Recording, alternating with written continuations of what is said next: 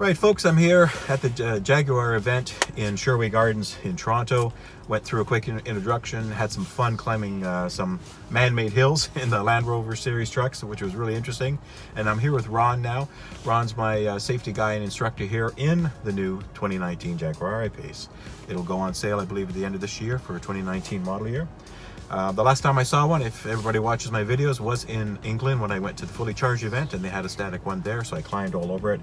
But didn't have it. One, it was right-hand drive, so it was a little bit different. And two, it didn't have a lot of the functionality still working. They were working out the software stuff. So here's an opportunity for me to actually drive it on a closed course, and Ron's going to instruct me through the way and be my other video guy as well. So appreciate that, Ron. So from an instrumentation standpoint, what can you walk me through on that? Well, we've got the two touchscreen displays. The center, your main cluster is fully configurable, so we can bring up our navigation as well as all our typical controls and speedometer and things. And in the center, we've got our multimedia interface, fully touchscreen. We've got it's an enhanced version of what we've got on the other Jaguar line, and with some added EV functionality and information. Okay, great. And I'm going to focus on doing some of that with a static card that they have after we, because people want to drive these things, so I don't want to hog it by just doing a lot of detail, but I'll get back to that in another segment afterwards. So I've adjusted my seat, the steering column, there's got to be a button for that. There's a release lever right there. Release lever right there. Okay, I'll just do that quickly. All right, we've started the car. I've got my seat, and Ron's going to do just some video as well, and I'll mix it in. So walk me through the course here, Ron. Okay, well, we've designed a course that'll highlight some of the characteristics. We've got a tight little twisty portion, feel some of the dynamic handling characteristics of the vehicle, as well as a long straight, so we can get some of that acceleration feel, all 512 pound-feet of torque. Excellent. And all 394 horsepower. Well, you love it. And EVs, we talk about the EV smile because we get all that torque right away when we want it. Exactly. So we do like that. It's so smooth and very linear on the power delivery as well. Now, this is an all-wheel drive. There's two motors. Correct, one on the front axle, one on the rear. Excellent. All right. So push button to put in drive, put on the brake.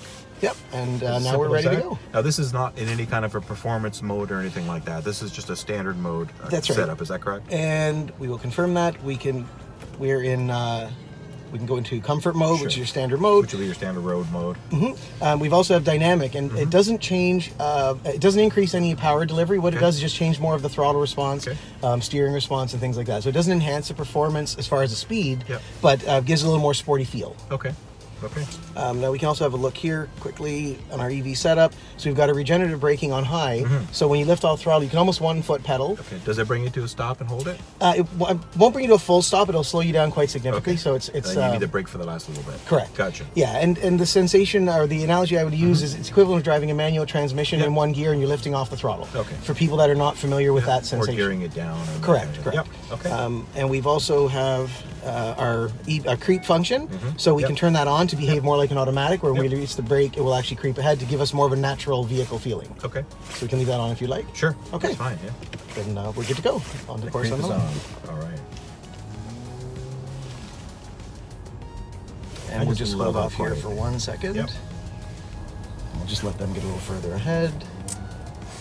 I love how quiet they are.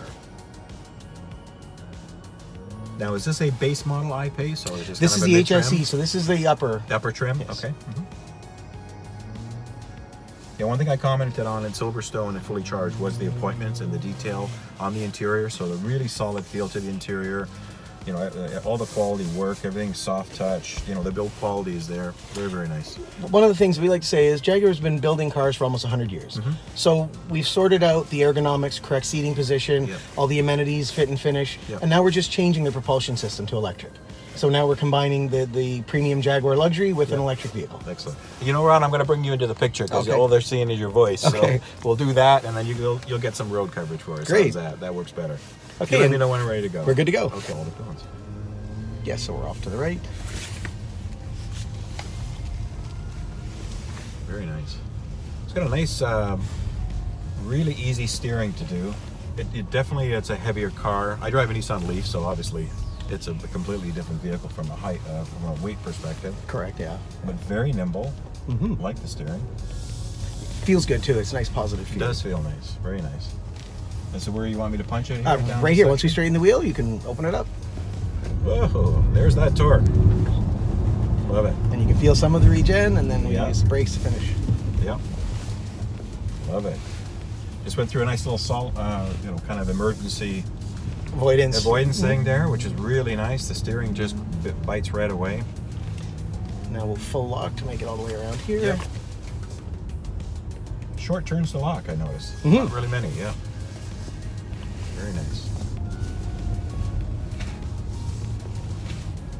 Look, another little straightaway here. We can punch it. Gotta love that. Love it. Had nice brakes. Yes. Didn't have to squeal. Nope, that's right. And so now, yeah, we'll make our way around. Back in line. Back to here, right? Yep. Yep. Okay. And we can do you want to do another lap? Sure, around? we'll do one more. Just wait till they get ahead. Yes. Exactly. Well, very nice. I mean, no squeaks, rattles, anything like that. There wasn't much bumps here. We were in the parking lot of a shopping center, folks, but when they have the track, I guess I'm good to go. Guess you're good to go. But there are a few little potholes that I was trying to avoid there. Yeah, the unfortunate. Our Ontario winters that are coming up. Now, very nimble, very agile, quiet. You know, tons of power when you need it, as we know EVs have. Yeah, what I really like is as soon as you dip into the throttle, the power is immediately there, and it's actually very confident inspiring. It is, very much so. And you know, visibility is very good on that. Yeah, you can get out of trouble really easy on this thing. Oh, I think I clipped the cone there. That's okay. My bad. Lose a point. I was trying to go a little tight there. Solid. I mean, the build quality is just solid, folks. There's just everything's tight. I know it's a new vehicle. It's got 350 kilometers on it, so it's brand new, pretty off the boat, but very nice.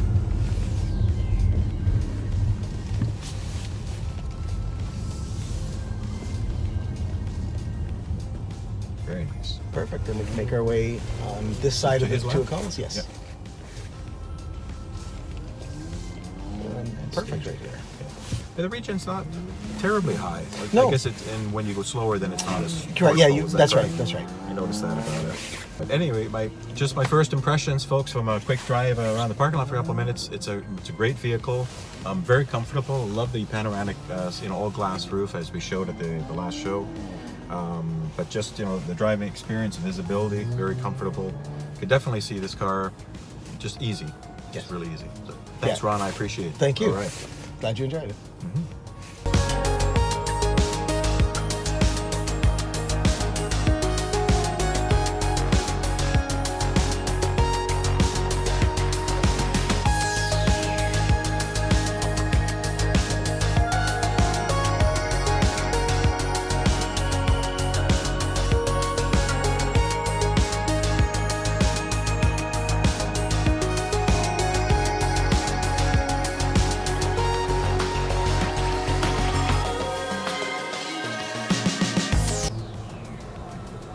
Okay, folks, I'm here inside the Jaguar I-Pace, and got a chance to sit in the static display model and to look at the display.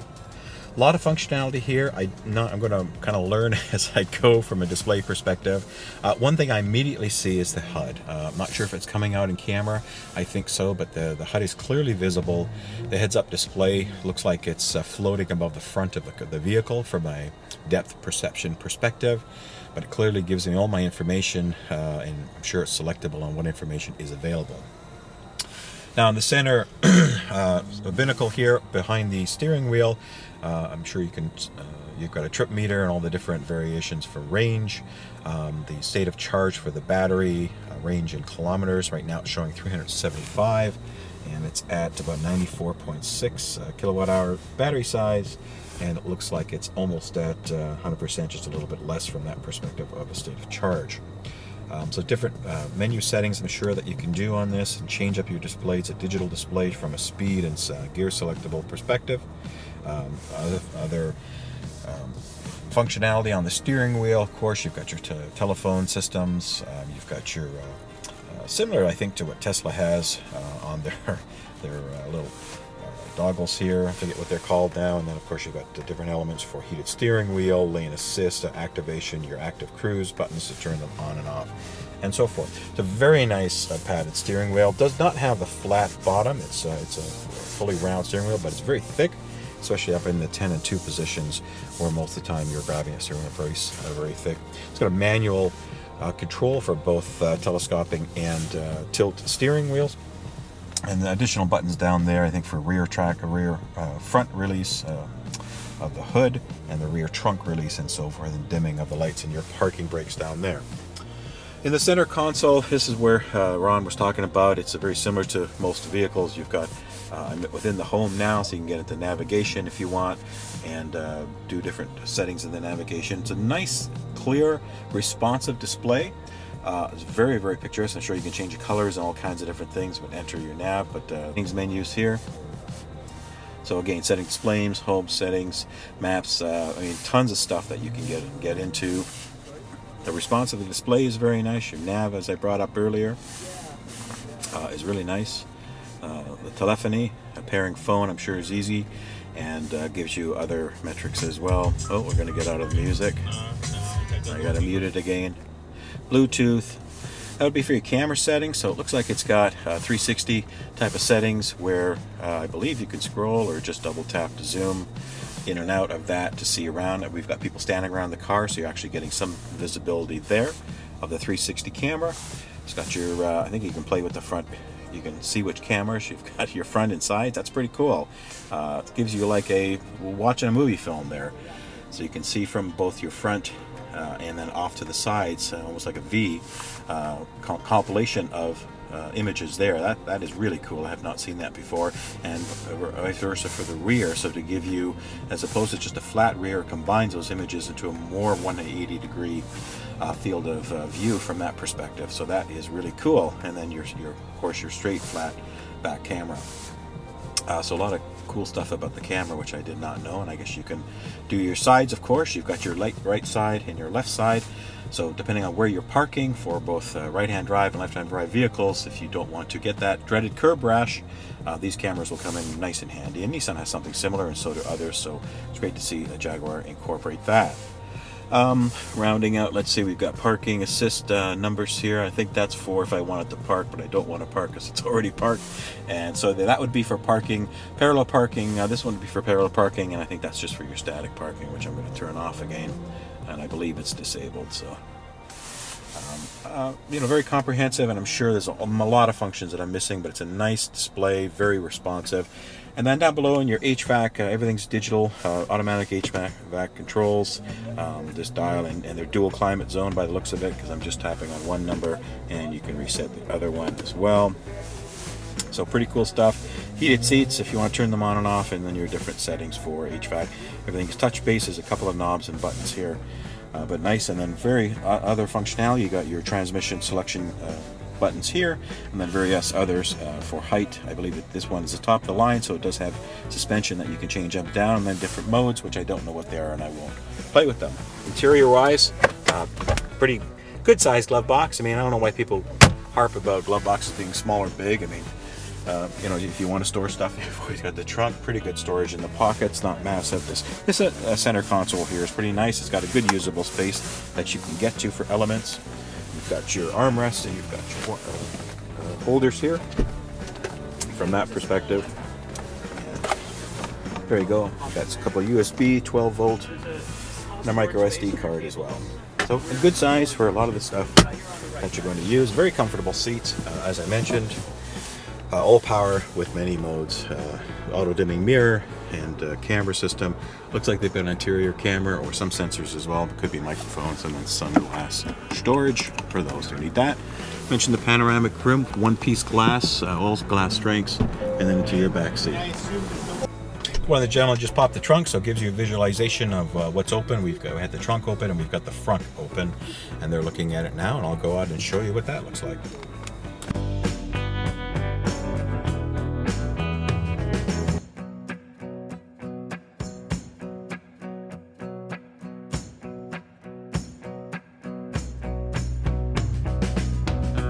right, folks, I'm here at the Jaguar Canada media launch event here in Toronto, and I'm with Jaguar Canada's President and CEO, Wolfgang Hoffmann. Did I got that right? Correct. All right. Well, thank you very much for taking the time out of your busy schedule to talk to me. I appreciate it. I just wanted to give our viewers just a sense of Jaguar Canada's vision for the I-Pace, where you see that fitting into your marketplace here in Canada, because every country is a little bit different on EV adoption, and your excitement for the vehicle and whatever you could share from that perspective. I mean, obviously we're very excited. Yes. As a traditional premium manufacturer, we are the first ones to introduce a battery electric vehicle, and we're also a relatively small company, so I think we caught a lot of the competition by surprise with the introduction of the I-Pace, and it's of course very important to the external world. It shows the new Jaguar, the new way forward, the new way of driving. We strongly believe in electrification being the future. But it was also very invigorating internally. If you think about when Dr. Speth and the team made the decision 4 or 5 years ago to build a battery electric vehicle, and they assembled a team, and it was like, wow, we are doing this? Really? Is that for real, or is it a joke? I mean, it was really invigorating for them to be at the brink of a new technology and to have the chance to build a vehicle from scratch, a new concept, a new design. It was just fantastic for the whole company. Yeah, it just kind of re-energized, that whole design and that whole engineering element to try something new with a proven, quality design and build chemistry that Jaguar is known for from its history. Correct? Yeah, I mean, if you think Jaguar, you always think about our great racing heritage, sports cars. You think about E-Type, obviously, D-Type. You think about Le Mans that we won, and great, sexy design. And our chief designer, Ian Cullen, when he had the opportunity to basically build and design a battery electric vehicle from scratch, he took the complete liberty to create something really unique.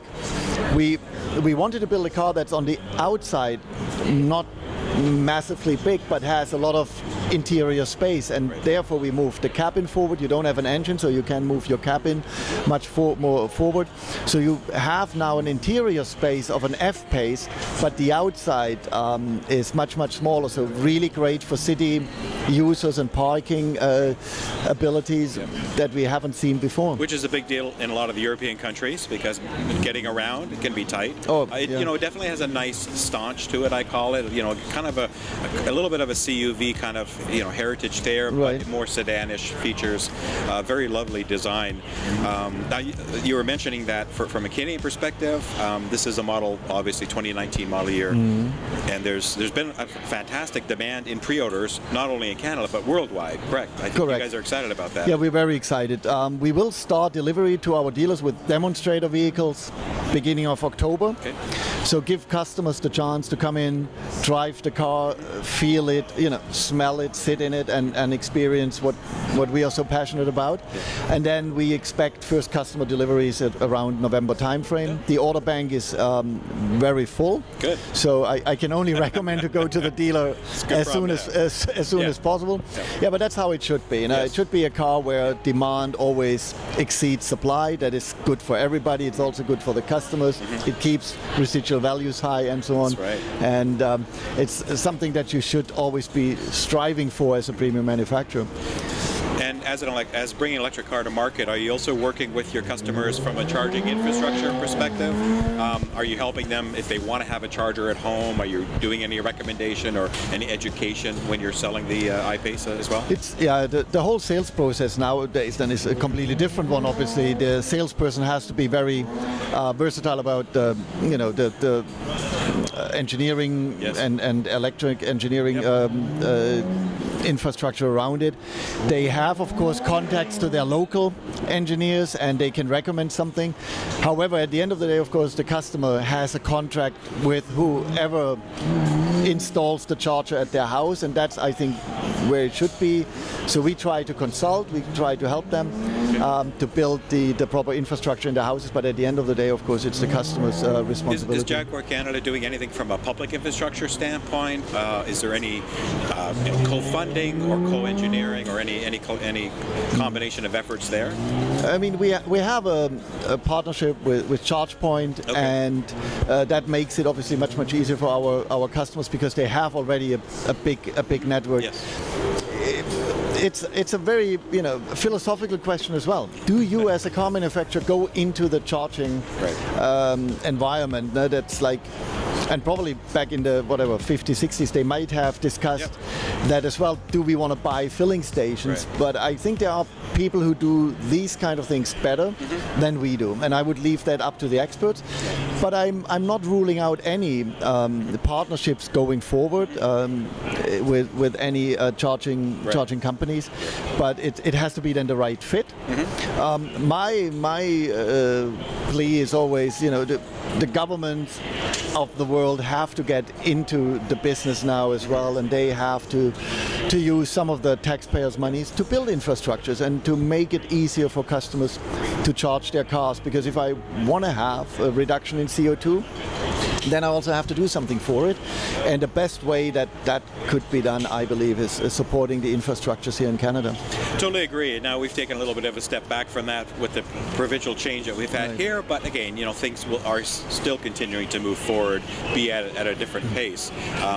So it's great to see the iPace finally hit the Canadian shores and start getting out there to dealer showrooms. Now during the training briefing, one of the gentlemen mentioned that there's going to be a new racing series set up specifically for the iPace. Can you talk a little bit about that? Yeah, that was brand new to me. So yeah, I mean, you might know that we are racing in the Formula E so with a Panasonic Jaguar racing team.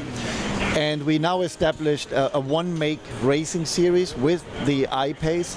So as part of the program during the Formula E races, we will have, I think, around about 20 iPaces that are racing on the racetrack. Okay. And we have, journalists racing, customers, VIPs racing. So it's also then part of the entertainment process within the Formula E, but it also showcases the capability of that car. And I haven't even started mentioning some of the technology and some of the figures. The iPace is accelerating in just 4.5 seconds from 0 to 100. Yes. The center of gravity is very low because the battery is at the bottom. And I felt it, so yes. It's amazing. And it's also very quick from 100 to 0, which is important. The recuperation system that we have is very effective. So when you drive it and you lift your foot off the gas, you really feel the car then slowing down. Accelerator. No more gas. No more gas of the accelerator. It's hard to say, I know.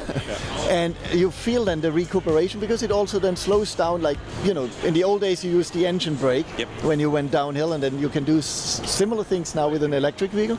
But at the same time you recharge the battery, which is fantastic. Our range is approximately 380 kilometers. So no range anxiety necessary anymore. You can leave that at home and just go out and enjoy the vehicle. And you come home, you charge the car, and overnight your car is fully charged, and you leave the house with a full tank of electrons. Exactly, and we talk about that all the time. No, I'm excited to see the passion. Thank you very much for putting this event together, and for your staff to invite me down there. And I look to see more from Jaguar in the coming months, in the coming years, on your growing electrification strategy, because I think you guys are taking this to heart. You put a lot of thought, engineering, and design behind what you're bringing to the market, and I think it's going to continue forward, hopefully in other models as well. We'll see some other stuff come out. I know you can't say anything about that, but I'm sure the designers are in there cooking up some stuff. So again, thank you very much. Thank you very much. Appreciate it. Yeah, take care. Thanks. Bye.